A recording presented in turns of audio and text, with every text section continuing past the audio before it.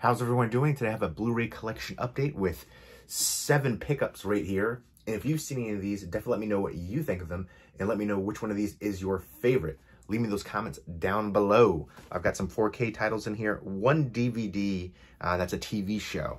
Let me know what your favorite TV show that's on currently is. For me, it has to be Yellowstone. I love the heck out of that one with Kelly Riley and Kevin Costner. I can't say enough great things about that one, especially if you're into like the Western genre. I would highly recommend Yellowstone. Just great drama as well. And first up though is Juice on 4K, and now I can get rid of the old Blu-ray, which I recently upgraded from the DVD, and all the same special features are ported over for the new 4K release right here. And this is directed by Ernest R. Dickerson. And this was his directorial debut. He worked as a cinematographer on Do the Right Thing and Malcolm X. But he also directed Tales from the Crypt, Demon Knight, which I really enjoy. Surviving the Game with Ice-T, Rutger Hauer, and Gary Busey, which I would love to see that get a Blu-ray release. And Bones with Snoop Dogg, which got a Blu-ray release not too long ago. But this is an amazing film. Tupac in here.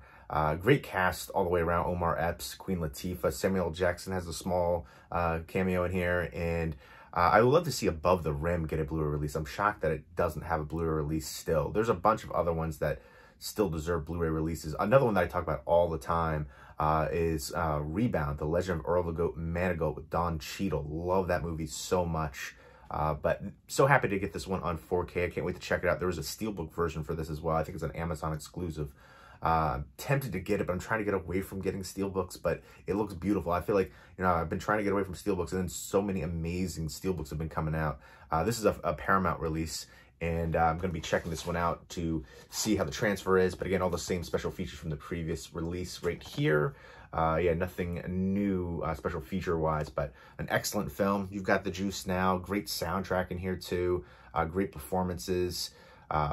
Bishop, Steele, Raheem, just the whole cast. I remember just growing up on this one, watching it so many times. But yeah, I'm excited to revisit this one in 4K. One that I loved growing up, and super excited to see that get the 4K treatment. I'm actually surprised to see that get the 4K treatment, but we're seeing a lot of films getting the 4K treatment now. And I remember a few years ago, people were saying, oh, it's 4K is not going to last. And it's gotten even bigger than even I expected. Next up is Dune. This is the recent one from Denis Villeneuve.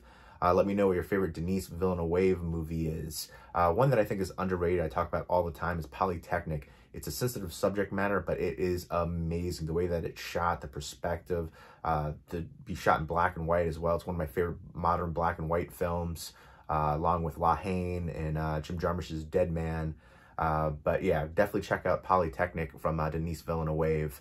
One that doesn't get enough attention, definitely deserves it. Now, this one right here, Dune, is visually stunning, but I hate movies that aren't really a standalone movie. That, this one sets it up for the sequel, and it just kind of, the ending just, it doesn't really conclude as a standalone movie, just, sets it up, and I hate when that happens. You could have a sequel, but you could still have a decent ending that really fits to make this a standalone movie, and that's not the case here, in my opinion. I know there was controversy with the very first one, the David Lynch one. Let me know if you saw the David Lynch one and what you think of that one. I want to revisit that one because I remember liking the characters a little bit more in that one, but this was, more visually stunning for me. I'm going to rewatch that one probably in the next couple nights. But yeah, if you're a fan of Denis Villeneuve, I think he's an auteur. He has very, specific style. I feel like that is showcased here as well. Great cast for the most part. And again, just so aesthetically appealing. It is stunning to watch, and it looks amazing on 4K as well. There's an hour of bonus features on here, and this is released from Warner Brothers. I'm going to be talking about this a little bit more in depth coming up soon, because I want to compare the David Lynch one to this one and talk about that. But I remember liking the David Lynch one, the character-wise, a little bit more. But the visuals here were so amazing. I mean, David Lynch one, you only had so much to work with back then compared to now. But again, if you're a fan of this one, you'll definitely love the release for it. Next up, another 4K release is The Hills Have Eyes, which I have over there, I think, the other one. So I'm going to get rid of the old Blu-ray. And Arrow Video, I love what they're doing. One of the best companies that they're releasing, but at the same time, there's so many companies out there now. Scream Factory, Blue Underground. They release a 4K transfer or a new special edition Blu-ray, and then a year later the 4K comes out, and it's like the same edition, just the 4K. But I'm happy to see this one get the 4K treatment. It is a classic. I love it. Let me know what you think of this one compared to the sequel. I mean, sorry, the remake. I actually think the sequel to me is, I hated the sequel for the original one. I actually like the sequel for the new one. I know people hate that one. Opinions. But I love the remake. I think it is gory and amazing and palpable tension. But I think I like the characters better here, again. So I'm kind of torn on that one. But a beautiful release. And here's the wraparound J card. It's pretty much the same one as the previous, collector's edition, limited edition from the Blu-ray set. Comes with the poster and everything, which is awesome. They go all out. The reversible artwork, which you have on the 4K case as well. So you get that poster, you get a booklet, which I always appreciate when they have the booklets in here, behind the scenes information and photos. And so yeah, even for this one right here, you have reversible artwork. So I think that is awesome. And then you get some of the poster cards and stuff like that in here. So I think that is pretty awesome too. I like seeing the different artwork from different countries and stuff. So very cool. But yeah, I feel like I'm gonna hold off getting certain, collector's editions and Blu-ray, especially catalog title ones, because I feel like you wait a year and then they're just gonna come out with the same one on 4K. So I definitely love what a lot of these companies are doing, but it makes me want to hold off a bit on, the standard Blu-rays and stuff like that. But beautiful addition for it. Arrow Video is just amazing what they do. I love what they do with their standard releases, but their box sets are just incredible. Next up is Halloween Kills. I picked up the Blu-ray one for this one because I was able to find it cheap. So I really wasn't a fan of it, but why would you pick it up if you're not a fan of it? Because it has an alternate ending. So I'm really curious about that. I want to, give it another shot with that alternate ending. I'm sure it probably won't change that much. To me, this movie was a big disappointment. It's, my second favorite in the franchise now. I always thought Halloween was the weakest franchise in the big 3 slasher franchises, Nightmare on Elm Street, Friday the 13th, and then Halloween. Obviously subjective. I get, a lot of backlash when I say it, but the sequels in this one, after Halloween 3, which Halloween 3 I think is amazing. I know it doesn't have Michael Myers in it, Season of the Witch. They were going to do it differently if it was more successful, where each subsequent movie would have been different characters and stuff, but didn't work out that way. But I still think it's an amazing Halloween horror movie. But yeah, after that, they get progressively worse, in my opinion. And I actually like the Rob Zombie one. I know that gets a lot of criticism. And I know there's 2 different cuts for the Halloween 2 from Rob Zombie. So I feel like, one of them's better than the other one. And I feel like the one that's better is kind of hard to find, especially, I think it has the Canadian release. It's the theatrical versus the director's cut. But yeah, to me, this is the second worst in the franchise. Some great kills in here, or a couple good really kills. The intro is amazing for sure. But then after that, it's like that Geico commercial. It's just like a parody of the slasher. The kids on there in the Geico commercial, like, oh, what are we gonna do? Let's go run in this, hide in the running car. Like, no, go hide behind the wall of chainsaws. It's just laughably absurd what the characters doing here. And then the whole like subplot of the other escapee, that was just so ridiculous, laughably ridiculous. And then in the end, he turns into the Terminator. Just everything about this was just a kind of a train wreck for me, outside of, a couple of good gore effects and kills, and then the intro. So I don't know what the alternate ending can do, but I was, kind of sucked in from that. I was like, all right, let me give it another shot. And then the slipcover for the 4K and the Blu-ray are amazing. Embossing right there, textured feel, super awesome. And I know a lot of people had trouble finding the Steelbooks, the same with Dune. Best Buy, a lot of them didn't have it. So hopefully people are able to pick it up. People are, flipping it on eBay, Mercari, and selling it for so much money. Ridiculous to me. A lot of times they'll get them back in stock. So be patient, maybe. But yeah, let me know what you thought of the Halloween Kills. It's very divisive, polarizing. It's a love or hate it one for sure. For me, I fall in the latter category of being super disappointed in it. I actually like the previous one for it, the 2018 Halloween movie, but that one seemed to get a lot of criticism. So I think that one was so much better than this one. I'm slightly less excited for Halloween. The next Halloween Ends, so I don't know. But of course I'm gonna watch it. We're all gonna watch it. But I don't know. I just, and then how many times do we have to hear, you know, Evil Dies Tonight? That was another thing. Holy moly. How do you not just cut it down a few of those? And some of the characters are just so annoying in there too. I don't know. I'm going to revisit it and see how the alternate ending works. You know, 2 different versions, theatrical and extended with alternate ending. Beautiful slipcover, beautiful design for the release for it. But, and then the bonus features right here. And yeah, the Arrow Video one, just so many. That's one of the things too. You know, the transfers, the special features, the packaging, just, if you're a physical media fan, they're incredible. Next up is The Dry. This is a release from RLJ Entertainment and IFC Films. And this one really blew me away. It's an Australian film, and Eric Bana in here. I was pleasantly surprised. I like Australia. I'm always kind of fascinated, especially, you know, the outback, some of the more desolate regions and stuff like that. I've seen some really good horror movies from there too. So many great horror movies. Let me know what your favorite Australian horror movie is. The Loved Ones desperately needs a Blu-ray release. Storm Warning, I think, is super underrated. Nobody really talks about that one. There's a whole bunch of other ones out there too. But this one to me was, you know, a really good surprise. It's a murder mystery. Essentially, he's a federal agent, and he comes back to his small town after 20 years. There was a murder in the town, and people were trying to tie him to it because they found a note that he had written her to meet this girl at, like, you know, where the river is, essentially, and that's where they found her body. But there's really no proof aside from that. But he left town and became a federal agent. He comes back into town when his other friend passes away, and the other friend essentially was accused of, you know, killing his family and then himself. And then he kind of digs into it because his parents want him to. It seems like a open and closed case, but he investigates and finds out more, and he thinks maybe the 2 cases were connected, the one from 20 years ago and then this one. And some really good tension here. I like the way that it plays out. I feel like it was a missed opportunity a bit towards the end to do a little bit more and maybe tie some things together.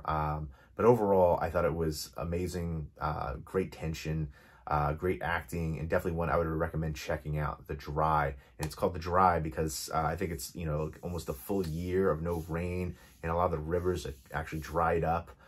So that's another aspect there too. But yeah, you get, you know, some interactions with some of the locals that hate him, and the back and forth there too. So that's one of the things too. I like the character interactions and stuff like that. And he's working with a local detective too. And there's all kinds of things. People have their secrets, and I really enjoyed the heck out of this one. So yeah, give me some more Australian film recommendations, especially horror, you know, murder mystery, stuff like that too, thrillers. I don't know, I've always been fascinated with Australia. Just everything about it. Started as, you know, British penal colony, just the outback, so many different crazy, you know, murder cases over there too. Wolf Creek, you know, somewhat based on a true story. They switched up certain things too.